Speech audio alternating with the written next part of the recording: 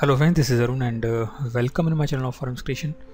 Today I will teach you a very special feature of Photoshop CC, and I love that feature because of its ability to get the image back and due to the camera shake.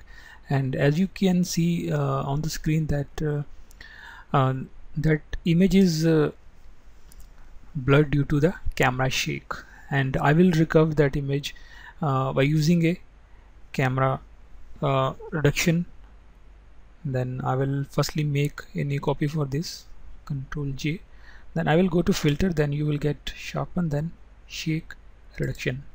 Click on there and it will automatically adjust the image, and it will get back the best values and for the image. And now the image is sharp and the shake is removed, and these all are best camera shake setting for any particular image. So see here, and this is before and this is after. If you press Q on the keyboard, then you can see here, click on there, and this is before and this is after.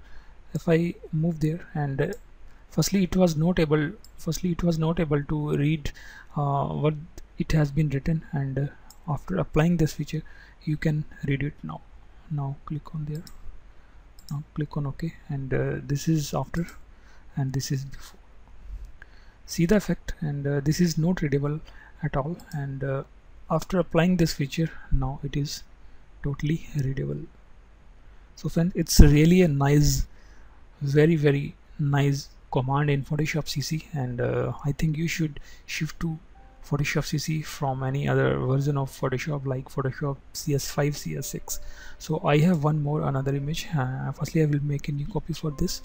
Okay, now I will go to filter, then sharpen, then shake reduction, and it will automatically apply the best values for this. Okay, now click on OK. See, this is before and this is after. Now I will get back this image. So I hope you have understand the idea behind to recover image of any camera shake. So keep in touch with me on Arun's Creation. Please subscribe my channel for more updates like this. Thank you friends.